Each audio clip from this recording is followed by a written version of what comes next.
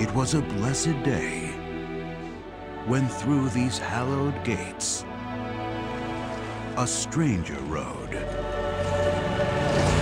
and delivered unto them a miracle.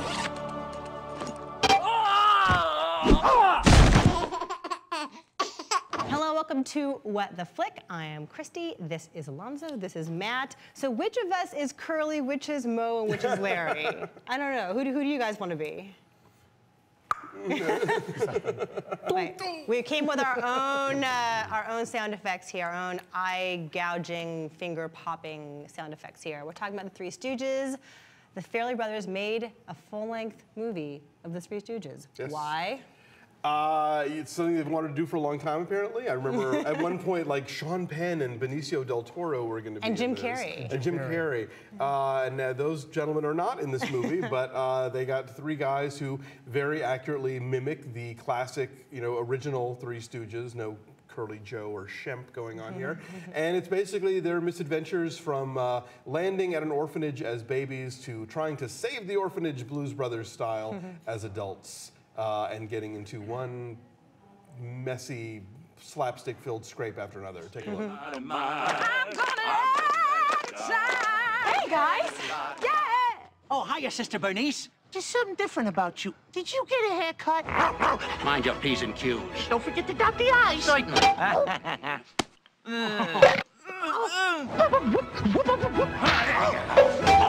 Now, I have to admit, I am not a huge Three Stooges fan. I clearly remember the shorts from childhood, but I didn't go into this going, num num num, Three Stooges movie. Were you guys psyched for this going in? I was more of a Marx Brothers fan than the Stooges fan, but I always kind of enjoyed them. I did think that feature-length Stooges movie would be a bit much. Based on the last couple of Farrelly Brothers movies, I wasn't really expecting much. Hall Pass was horrible. Yeah, well, let's not forget the Stooges did make features of their own back in, like In Outer Space and Snow White and the Three Stooges or something like that. I forget. Anyway, so it's not unprecedented. But yeah, I think this was one of those things where people thought, okay, if you like the Stooges, you don't want to see three other people pretend to be them. And if you don't like the Stooges, why would you want to see this for 90 whatever minutes? That's kind of how I feel about it, though. Who is this for? Yeah, well, I think people, a lot of people, so at the press screening, I know there was going in, there was a general sense of, ugh. The crazy thing is that after the press screening, a lot of us liked it. It was funnier than I thought it was going to be. I did laugh more than I thought I was going to. I laughed pretty much nonstop. You did. I can attest to this. Alonso laughed the entire time. I was, I know we all talk about, we go into these movies, tabula rasa, not prejudging, blah, blah. Nobody wanted to see a Three Stooges movie, not with, the guy from Mad TV and Sean Hayes.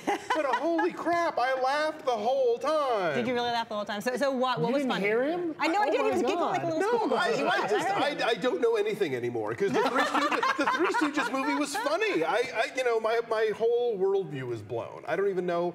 I don't even know if I can defend it. But I was gonna say, sell it. What's funny about it? It's funny. I mean, like at the very beginning of the movie, you've got the orphanage, and you've got these adorable little urchins, playing kick the can or whatever, and they get yelled at by a nun played by Larry David. It is funny. Named Sister Mary Mangala.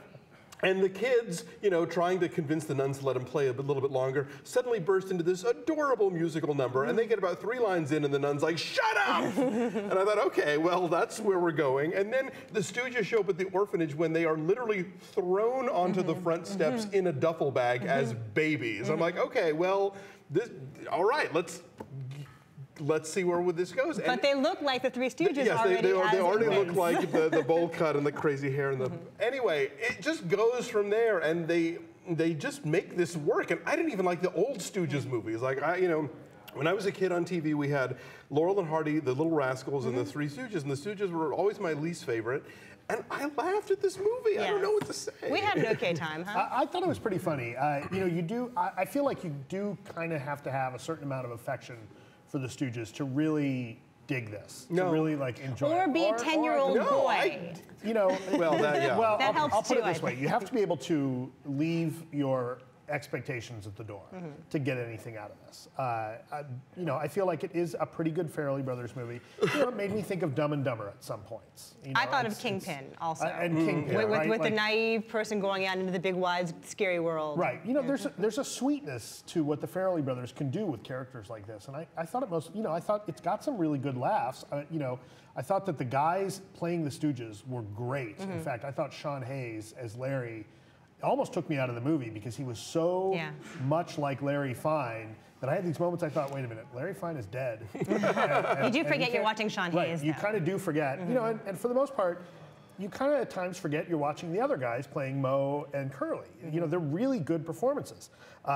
This is the first movie since Blazing Saddles that I think legitimately earns a funny fart joke. It is relevant from a plot perspective. Right? Yes. It actually works, and it's hilarious. I think that, you know, the slapstick for the most part really works really well, and then they start throwing things in that make the Stooges live in a modern world, and watching 15, 20 minutes of Mo beat up on the cast of Jersey Shore is worth the price alone. See, I don't think that felt like a stretch to me. That felt like too easy of a joke. There's a Kardashian joke that's too easy. I thought that joke was great. on paper, like I knew about the Jersey Shore thing, which was another reason I thought, right. you know, but all that stuff is funny because you want to hit those guys in the head too, you know, and the sad orphans, like all these things in the movie that you would think would kill it, don't somehow. Like there's this magical chemistry to the whole thing. I think this is the best thing the Farrelly Brothers have done since There's Something About Mary. I don't think there's any great big surprises, but I think where this movie succeeds is in the execution. I think that it executes the tired gags, the things that are absolutely expected. It executes them so well that you don't mind it. You know, so like the line about the Kardashians, right? When one character says, "Oh, there's three idiots here," and somebody says, "You invited the Kardashians?" Like, yeah, okay, that's a gimme of a joke, right? And you think that could show up. That's easy writing, but it works. And there's a lot of things I think. You know, the salmon. The salmon farm, that's right? funny. Like I thought that was hilarious.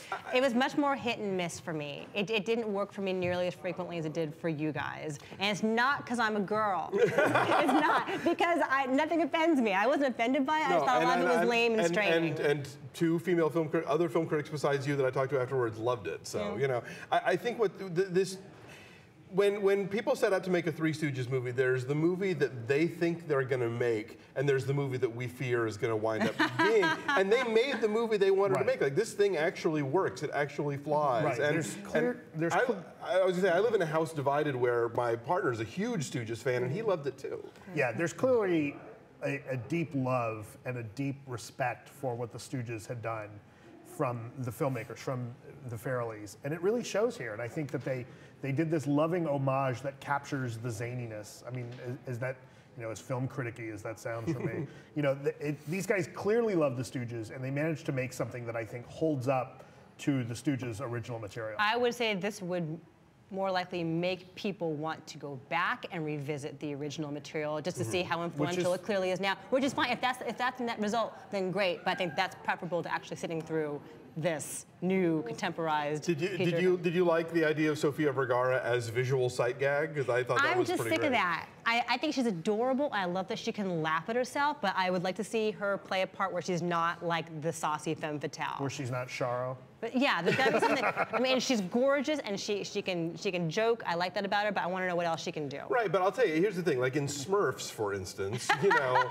we're evoking Smurfs. We're gonna evoke Smurfs now. You know, she is just kind of this sort of cartoony, like villainous, you know, thing. And here, she's also the villain, but like. The fact, like when somebody steps on her boobs and when you get a honking sound, it's like, okay, yes, Sofia Vergara is a visual joke, and she knows it. She dresses like one, so it's like, let's take it all the way and make her the Margaret Dumont of this movie, you know. All right, we should do numbers. We've given this way more thought than anyone should ever. Matt Atchity, what's your number? You know, it's got its problems. I thought it was all right. I give it a 6. You know, kind of a grudging, oh God, you actually should go see this. 8. Alonso's going big. Alonso's going big on this. Constantly. I'm giving it a 4.7. That's Boo. 18. I know. I hate laughter and fun. That's an 18.7 total for us, a 6.2 average. It is way lower than that in the tomato world. Right now, but there's only a few reviews in so far. I actually think it's going to go up. It's but like it's only 44. about 40%. But Yeah, that's only I haven't put mine up yet. It is going. It is going up steadily. So there you go. Nyak nyak nyak. Bye bye.